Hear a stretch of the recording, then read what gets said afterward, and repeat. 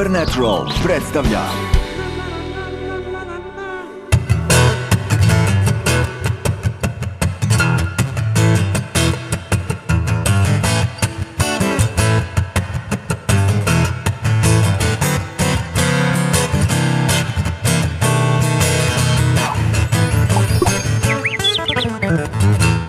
Zelena arhitektura, ajde malo da to počnemo sa jednog drugog kraja. Prvo da razumemo šta je zelena zgrada, ajde da probamo to da razjasnimo, da je demistifikujemo. Zelena zgrada ima neke 3 definicije. Objekat koji je maksimalne udobnosti ili nivoa komfortnih uslova. To je objekat minimalne potrošnje energije i minimalnog negativnog uticaja na okolinu. We can look to traditional building for great examples of what green building is really all about. It's saying, what is the best building that I can possibly build given any budget? Behind us is an eco-pavilion, and it's very symbolic of the partnerships that are taking place to help promote the green movement here in Serbia.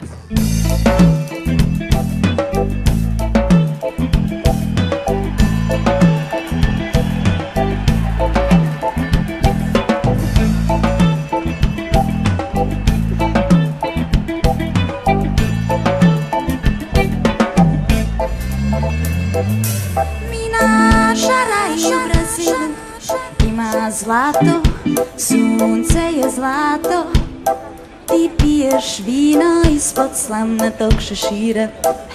Mi naša raj u Brazilu ima zlato, sunce je zlato, ti piješ vino ispod slamnatog šešira.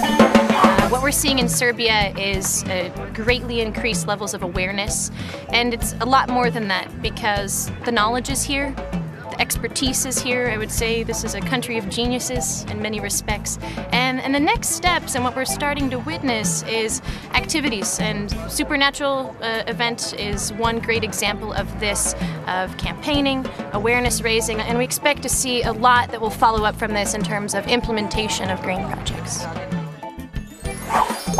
Supernatural i Društvo arhitekata Beograda je krajem prošle godine raspisalo konkurs za dizajn, to jest rešenje za ekopaviljon koji će se po prvi put postaviti na Supernaturalu festivalu na Hajdučkoj česmi. Znači, Supernatural je obezbedio za vreme radionica da Edouard François, čuveni francuski arhitekta, održi predavanje na Arhitektonskom fakultetu na kome je prezentovao svoj način rada, svoja rešenja i to je bilo izuzetno značajno, ja mislim, za sve koji su prisustvovali u velikom broju na samom predavanju. In a few words, green architecture is an opportunity to change architecture.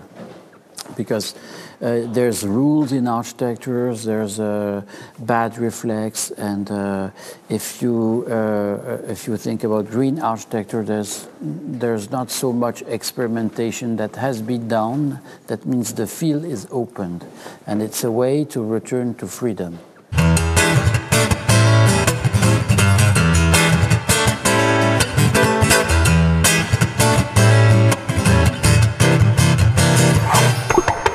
Problems are linked to insulation, to thermal problem, climatization, heatness, and to the problematic of recycle. So these are all these problematic, and I think you can, regarding to the specificity of your project, develop 1, 2 of these parts. If you do 2 parts, that's okay. You will be safe.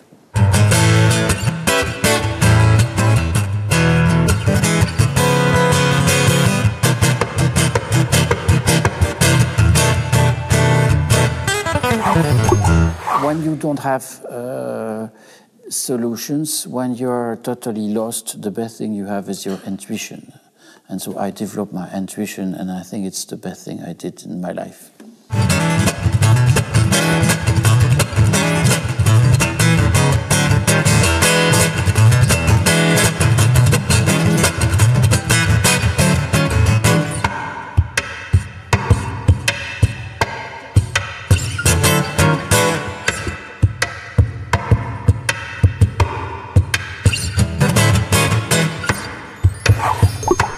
Zgrada efikasna arhitektura mora da ima idealan oblik, idealnu orijentaciju, idealno pozicioniranje između ostalih objekata, idealan odnos otvora i komunikacija, idealno rešen odnos fasade i instalacija i odnos prema hortikulturi ako su niži elementi i tako dalje. Znači, to je minimum elemenata koje ona mora da ima idealno u smislu da bi iskoristila maksimum iz prirode. Mi imamo najveću potrošnju energije po glavi stanovnika, jedno od najvećih u Evropi. Znači da najviše rasipamo i bacamo. Ovde šta treba uraditi? Ovde treba leti staviti kuću pod senku, a zimi pod sunce. I to arhitektonskim elementima na samom objektu. Samo ako to ispratite, vi ćete u Beogradu da uštedite na hlađenju 60%, a na grejanju recimo bar 20 ili 15%. To je već efekat, a govorimo samo o dve mere. When we look right across the Danube to New Belgrade would be Usce Tower. It was, of course, reconstructed, as we all know, and part of the retrofit of Usce was to put in a very special system in the basement of the building. They actually freeze ice at night, and then they use that stored thermal ice energy to cool the building during the day. So it's an ice chiller system. It's a great example of a technology that we can walk right by the building and we have no idea it's there. But it's evidence that there is so much going on. Really, every building in Belgrade, you could walk up and find something that's green, something that's good. And now our challenge is, can we put this all in one building? Can we do this as a holistic strategy? Nadam se da smo pokrenuli bar jedan mali promil ljudi da razmišljaju u tom smeru.